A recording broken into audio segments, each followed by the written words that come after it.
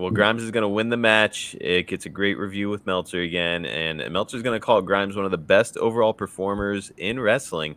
Ted, did you feel that way about Cameron? That one of the best to Well, be a and contender now? well, I did. I mean, I thought the kid had it, and and I thought, again, L.A. Knight. I said both those guys.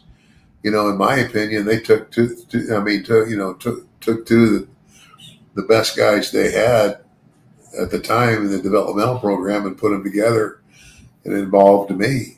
And it got. I mean, like I said, it got over because they kept bringing me back.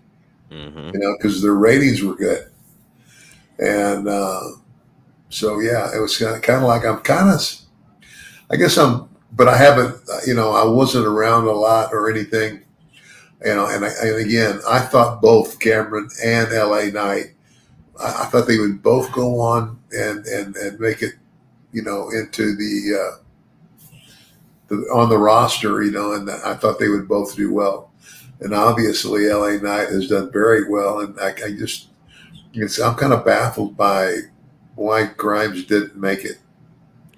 Me too, to be honest. He was really over. Like his gimmick was strong, a lot of fan support. So pretty strange that he didn't get the opportunity on the main roster where I think he could have really shined.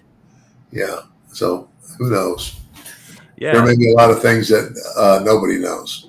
right. So We don't know what's going on behind the scenes. Not to say that he was a shit disturber or anything like yeah, that, but like, things happen. So yeah, it's a shame, and I'm sure that he's got some really still got a bright future in wrestling. There's plenty of opportunity elsewhere. Yeah, and by the way, these matches between these two are getting like nice star ratings, like, two guys with great chemistry and you're programmed along with them. So it's a pretty good spot for you to be in.